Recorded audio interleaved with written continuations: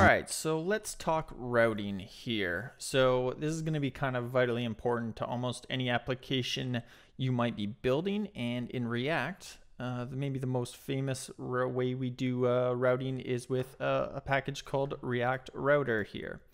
So this is the documentation here. And in React, it's kind of interesting because we're not actually routing per se. React Router kind of fakes it. And what we're really doing is just kind of switching out components. All right, so let's come over here and we're going to copy over this React Router DOM here. And there's another package for native and stuff. So you want to make sure you're getting the React Router DOM. So then we're going to come back over here and we are just going to open up a new window and make sure we're CD'd into our web folder. So CD into that, and we're just going to go yarn add and paste that in and let it run. All right, so once that's all done and installed, we are going to move over to our app.tsx over here. So come over here and let's just minimize this so we can get a little more room here. And this is what we have had up until this point. And now we're going to add some routing. This is where we're going to do all of our routing in this file, as well as our authentication and whatnot. So how are we going to do this? Well, first let's go ahead and we got to bring in a few things here. So let's come up to the top and we're going to go import and we're going to open up some braces here. And we're going to have a few things. So we're going to have browser router. We are going to have, we'll call that, we're going to alias that, so as router. And then the next thing we need is route.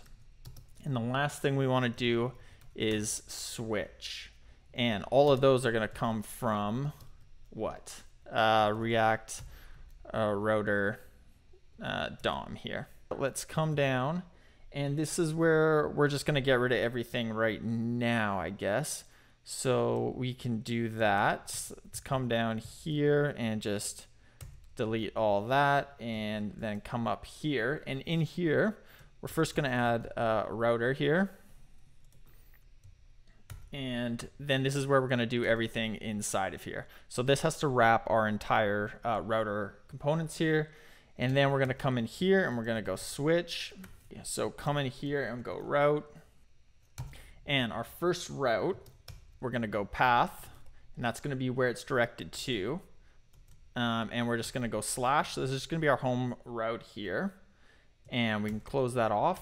And then inside here is where we're going to add our component. So remember before in our components, we created this users.tsx. So why don't we just use that for now? So we're going to bring that in. And then that's all we need to do for that. So if we go ahead and save this, now our initial route that we load to, it's going to show the user. So let's come back over and I have my app running here and we got some sort of error here. All right, so if we look in here, we can see that we don't have the types and that's giving us a bit of a TypeScript error here. So we can come back in here again and we can go yarn add. And we just want to pass in that at types React Router DOM. All right, so that seemed to work. That took care of our type error. And often that's just what you have to do if a package isn't typed already. So that is fine. Let's go ahead and get rid of that. All right, so now if we come over here, we'll see we're getting this working fine again. So this is again just our home route, our slash route. So that is great. So now we want to come back over here and we want to add another kind of route. So let's first come over and create a new component here. And we're just going to call this, we'll go landing.tsx. And this will be kind of a landing page route that we're going to do.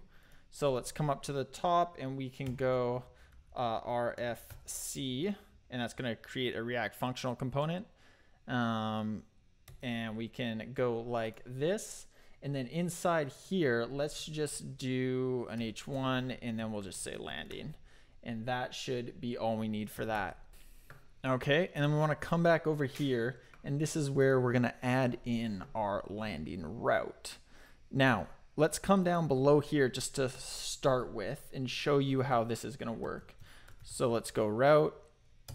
And then we're gonna go, that's gonna have a path, and that's gonna be equal to, we'll go slash landing. Okay, and then we'll close this off here and come down in here. Now we're gonna add our landing component, which we should auto bring in here.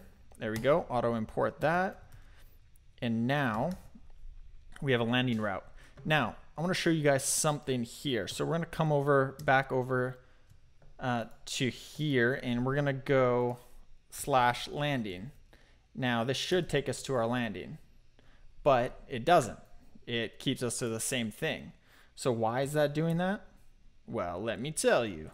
So it's doing that because this is hitting the first route that we're going. So it's hitting slash and it's navigating to that. And that's the switch statement here. So in order to navigate that, we can either go like this and add this route last. And if we save that and come back over, and now we're getting our landing at slash landing. So that's one way to do it. So another way that we can do that is we can add the kind of keyword here, exact, and then we can bring this below here. And then that should also fix our issue for us because it's only going to go to that one exact route. So again, even though it's below, it's all still going to the slash landing. Okay, so that's kind of the two ways you can do that. I think we're just, for now, we might have to switch it back. And we'll probably add some exact routes later, but for now, let's just bring this back to where it was and go ahead and save that. All right, so that's kind of an intro to routing.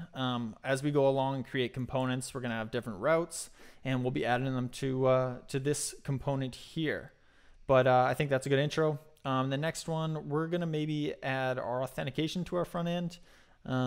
Yeah, so stay tuned for that. All right, thanks for watching.